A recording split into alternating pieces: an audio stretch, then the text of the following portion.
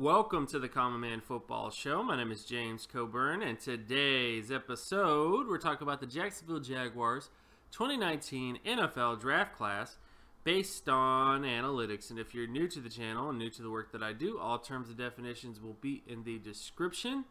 With all that stuff out of the way, let's get to the first pick of the draft, which of course is Josh Allen, defensive end out of Kentucky. When you look at his data, very good athleticism traits and production traits. When you look at his athleticism, he had a 44.78 explosive lower body strength score, 87.32 speed score, and 87.22 flexibility score. Based on my data, he pretty much hits all the Pro Bowl areas, but doesn't hit the All-Pro areas when it comes to explosiveness. But this is still a very good athleticism profile for a player like this. You know, he's essentially someone who wins with speed and balance, which is something that does show up on tape with him. And then, of course, when you look at his production data, which is by far his best highlight, 99.35 in terms of solo tackle data, 96.47 in terms of sack data, and 92.65 in terms of tackle for loss data. All very, very high marks, all above the All-Pro thresholds, all above the All-Pro averages even. And he's essentially a player who has very, very high upside, you know, someone that it could easily be the best edge from this class, more likely going to be the best edge from this class. So we'll see what happens, but ultimately his athleticism and his production both match, and whenever that happens, it's usually a very good thing. You know, we're talking about someone who could be a Justin Houston, Von Miller level guy. Terrell Suggs, you know, names go on and on and on about what he could potentially be, but bottom line is that he's a very, very productive and very athletic player.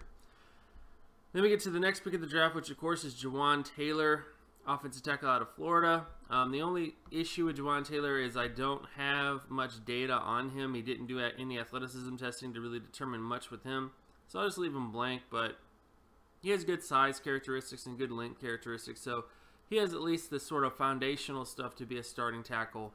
But there's no athleticism to really see if he's athletic or not athletic. You know, there's really isn't much for me to talk about with him because he doesn't have much data. And of course, we get to the next pick of the draft, which of course is Josh Oliver, tight end out of San Jose State. When you look at his production data, 81.67 in terms of passing yards, market share production, hits above the All-Pro threshold, Pro Bowl threshold, and starter threshold. When you look at the averages at the position, he pretty much lines up with the averages of a Pro Bowler, but not an All-Pro player, but definitely hits the Pro Bowl and starter averages in terms of his production. And then, of course, when you look at the athleticism testing, 54.68 in terms of explosiveness, 81.68 in terms of speed, and 47.75 in terms of flexibility for his size. Pretty much hits every area he needs to hit, with the exception of flexibility testing is kind of off by about 10 points when it comes to that. But this is still good athleticism traits, and I think overall he has a good chance to become a long-term starting tight end. So he may not become like a special tight end, but he definitely has a shot to become at least a starting tight end based on his production, based on his athleticism traits. And of course, we get to Quincy Williams, linebacker.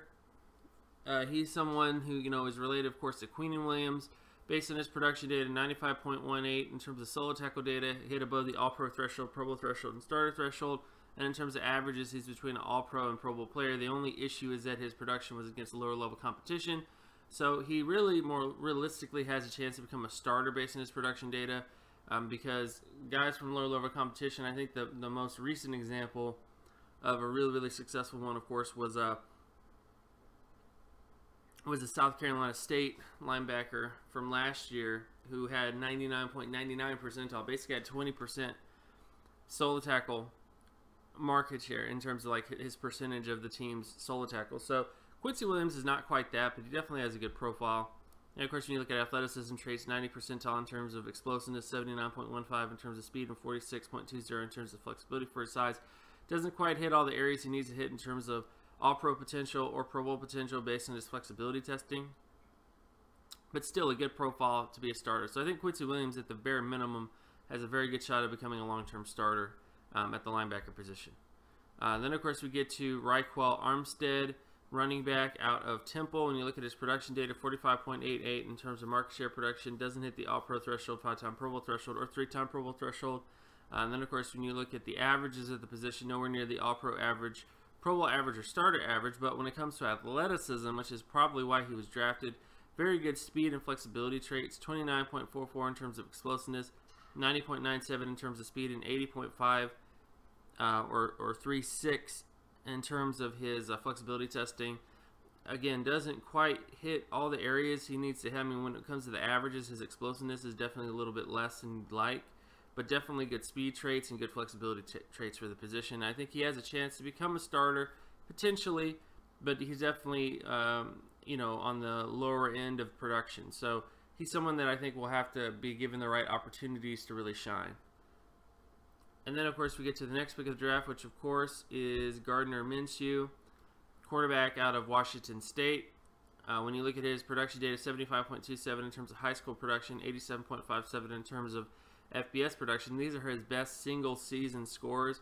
So like his best season of high school football, he scored this. And his best season of college football, he scored this in terms of production data. Hits at least the starting quarterback threshold for high school production, doesn't hit the Pro Bowl area. And when it comes to FBS data, he pretty much hits everything you want. But his only issue is when it comes to his career FBS data.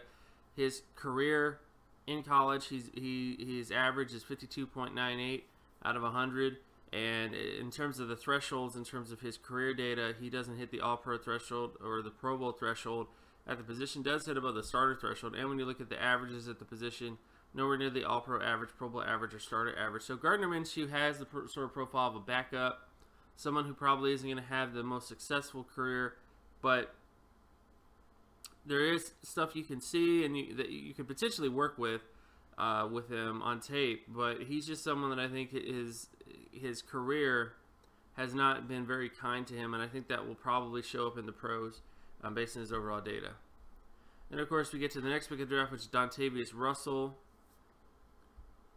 In terms of his athleticism data, 36.60 in terms of explosiveness, 66.03 in terms of his speed, and 57.11 in terms of flexibility for his size. When you get to his production data, 63.51 in terms of solo tackle data, 43.78 in terms of speed data, and 45.32 in terms of flexibility data.